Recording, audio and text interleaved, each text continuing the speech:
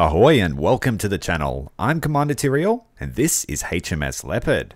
In the last week I've been extremely sick, my family and I, and so I've had to take a bit of time off from content creation. I had planned to make a video about the HMS Leopard and I'm glad I didn't because I was extremely angry last week with the cost of this ship was over 30,000 silver lions and it was very hard to actually earn anything, as well as having an exorbitant cost for its ammunition in the 4.5-inch quickfire guns. I enjoyed the Leopard, but it was very hard to play because it was very hard to make any money, and it was one of the first ships that I had used where I'd run at a loss, and that was not very good for my state of mind. It didn't let you experience the ship for what it is. It's at a very good battle rating of 4.0, and it has effectively a British destroyer's gunfire, firepower rather. And so, on paper, it looks fantastic, and it was just really held back by the repair costs and the ammunition costs. As a result of the ammunition costs, you sort of had to continue to fight with high explosive shells only, and switch to your specialist shells when you needed them. You have no other torpedoes or any other secondary armament, so it is completely a gunplay ship, and you still have the older style rangefinder, so you don't have the benefits that some of the more modern ships have with the Cold War radar rangefinder. She's a fairly sturdy ship for what she is, anti-aircraft frigate, but in War Thunder she plays more like just a standard gun frigate.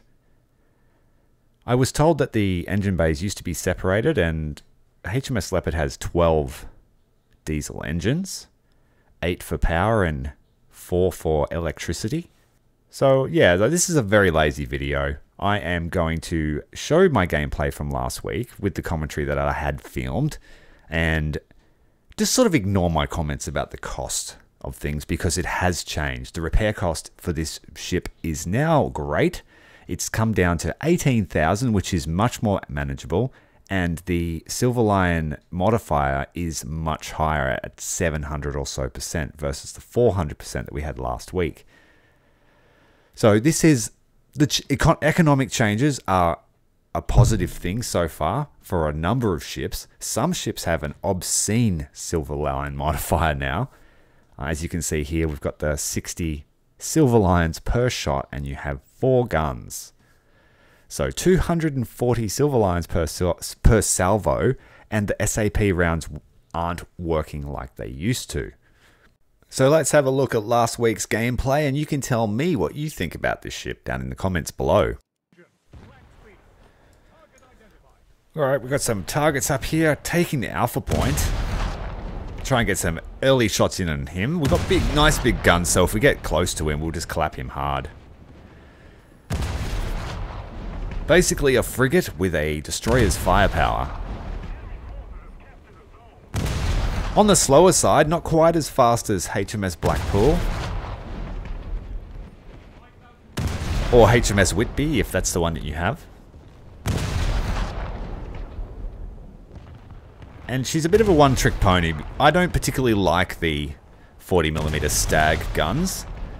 They look great, but they're a little bit high up for me, and I think the depression isn't the greatest, so...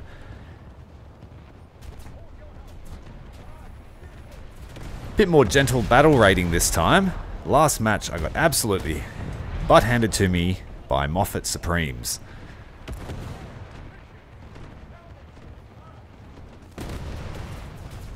Alright, the crew have seen us and they've decided that we're the major threat.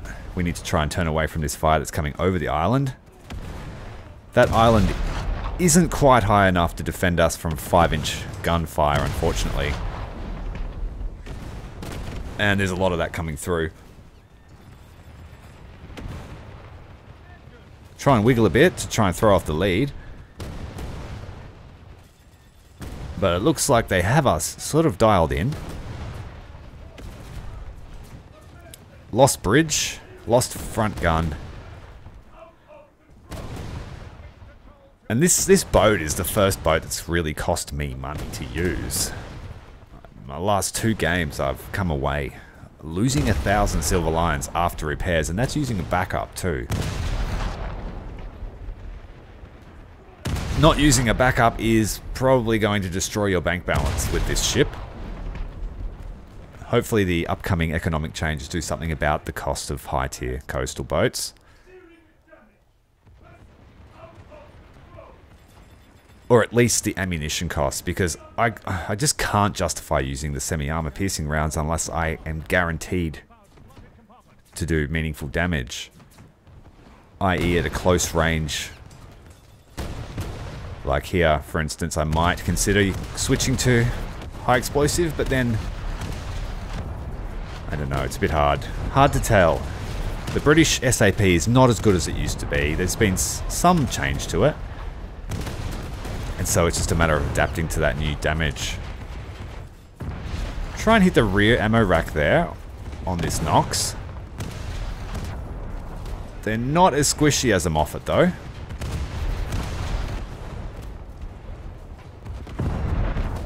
We might get him slowly. We're down to 20% crew. Not good. Oh, torpedo. Just there. An army on the other side of the map. That's no matter. Being in a slower ship, you are prone to fast torpedoes.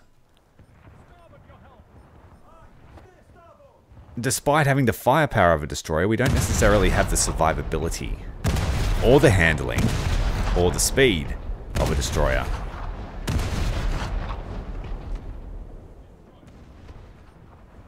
So while it might be tempting to take direct gunfights, you'll quickly find that you need to play sort of more passively with this ship.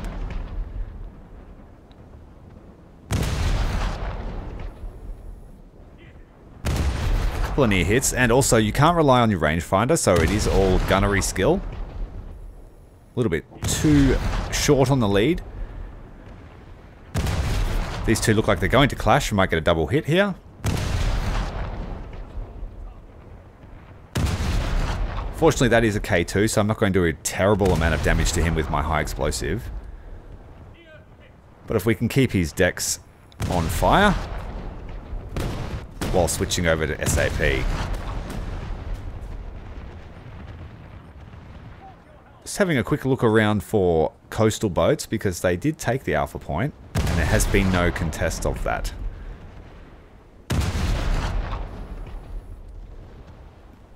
Not quite good enough for the hits there. Got one through the bridge. Japanese destroyer, we're going to get some fire out onto him.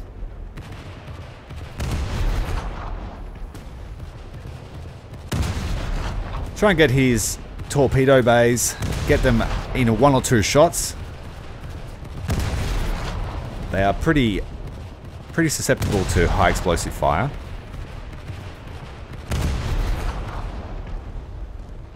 And it also ensures it doesn't cost me any money to shoot these rounds.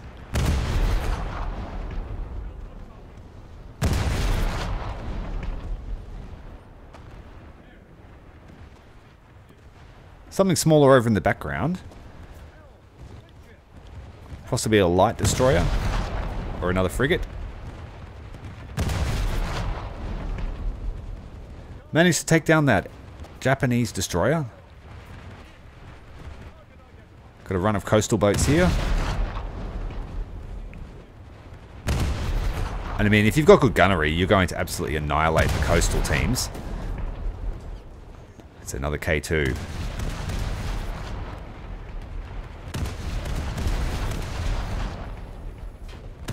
So 4.0, like I said, is pretty good battle rating for this boat, I think. It's just the repair cost just makes it so niche to play. Like you sort of hesitate, should I come back again, or should I even bother trying to spawn it? What am I up against? And if you're grinding all the way to top tier, like you sort of want to be rewarded with a semi-useful, like even if it's expensive, you want it to have some fun before it costs you an arm and a leg. Put some ripple fire in here, try and get this guy out of our crosshairs, get him done for.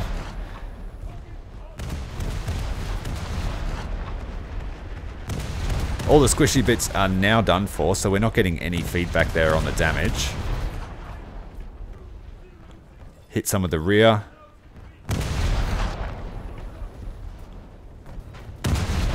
And despite trying to keep the convergence, the guns are fairly wide apart. They don't like close range targets. So you do need to keep managing your convergence. Keep running that lead in close to the ship. Fast moving targets can get you, I think, if you're not onto them. Seems like everybody's bringing the Ks2 to the party today.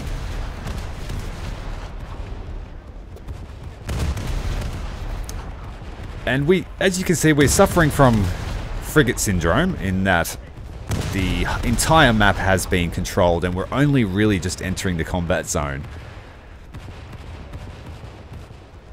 Got to be anti-air target. What are we looking at? We're going to keep him managed.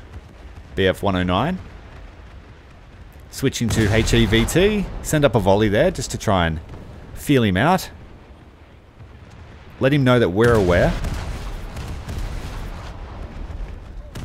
And meanwhile, we have a run of other ships coming through the Bravo point. Finally, one of my allies has contested Alpha. Watching the scope, he is heading towards us on the scope. The air target, that is. It's keeping one eye shifted at that radar scope like a gecko.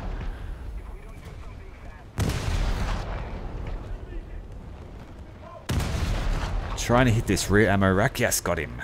G-class down and done for. Where is our friend here? We've lost our radar. And we managed to take down the K2 as well. Lost radar. Can't see the fighter. Can't tell where he is. Did we... Got another air target coming in. Put the radar back on. We have three blips on our radar. One coming in from the rear quarter.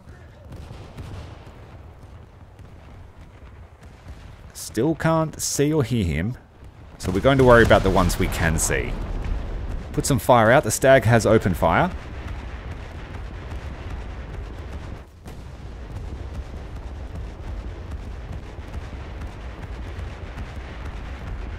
I think it stands for Stabilized Tachymetric Anti-Aircraft Gun.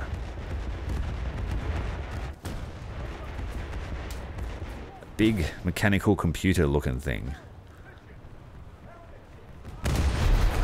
Alright, getting back onto the surface targets now. Those air targets didn't really eventuate into anything. Engage with a German destroyer. Try and get rid of his front turrets there and maybe the torpedo bays. Just to cripple his ability to fight us back. His 4 turrets are hit.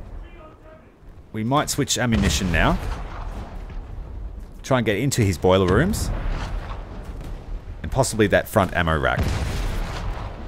Oh, we've run into the wall. Lack of coordination. Hit full rear.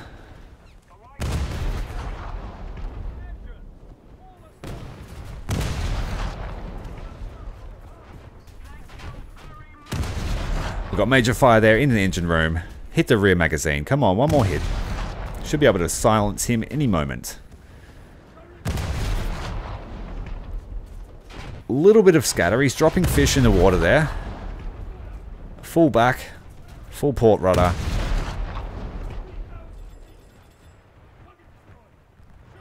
Checking for extra threats. What have we got here? Peacock. Fairly easy to deal with. We'll switch away from our expensive ammunition. Keeping an eye out for those fish that were in the water. New target. Japanese destroyer.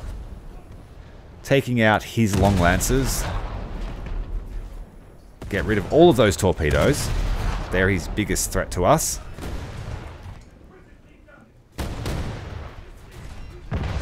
Switching to semi-armor piercing rounds. We are taking nose fire, which is taking out our 4-gun. trying to get into the boiler room, start a secondary fire. Big chunk of crew will go if we can hit there. One more hit. There we go.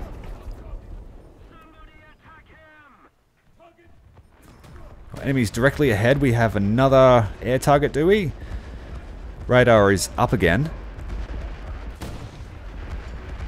Looks to be another fast-moving corvette of some description. We have an air target coming in from the 3 o'clock, as well as a naval target directly ahead. We've lost the 4-gun. We have a torpedo we're about to thread through. We're in a bit of trouble now. We did manage to push through to the Bravo point, and I'm going to bail. Let's try and come back in something quickly to be really useful and stop that Bravo capture. HMS Vega, my trusty reserve. See what we can do in the dying moments of this game. I couldn't repair the 4-gun, and so there was no real point trying to extend my life. I'd rather come back as something useful and capitalize on that momentum.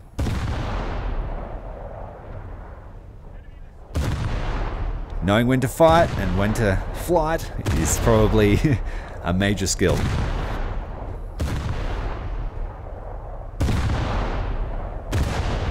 Just alternating that fire, trying to stop this guy from making it to Bravo. Charlie is now being secured, so this match is pretty much in the bag.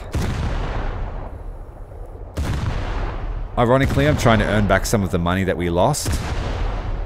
Losing 2 of those Leopards. One was a backup, so we've lost 30,000. Plus, I probably spent maybe 50 or 100 ammo. So another 6,000 or so.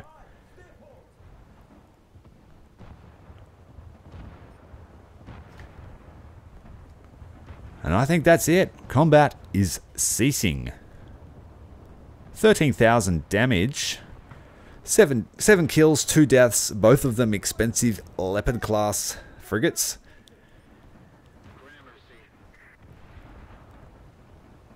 Let's see how that pays off.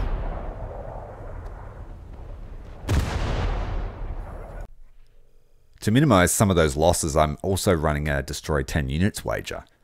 And that will help to somewhat alleviate this. 54,000 Silver Lions. It cost 30, so we made 15. If I didn't have the backup, that would have been a bit of an issue. So you've got to top the leaderboards at this stage. I really hope they fix that.